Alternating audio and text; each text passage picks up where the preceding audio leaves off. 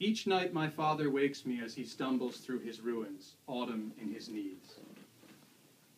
All night he's felt his horses for a thunder in their backs. He's asked the earth for trouble.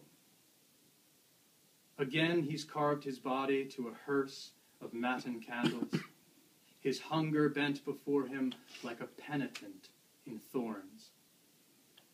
Through dark, I find him lying in the garden of his acres, but his blindness doesn't follow. It's over, I am saying. Our work will not outlast us. Our work will not go on. But he lifts his hands for labor. Through anger, through his winter, my father pulls me closer to the wreckage of his patience, a sleep he cannot fathom, and whispers through my hair, "What promise have you offered?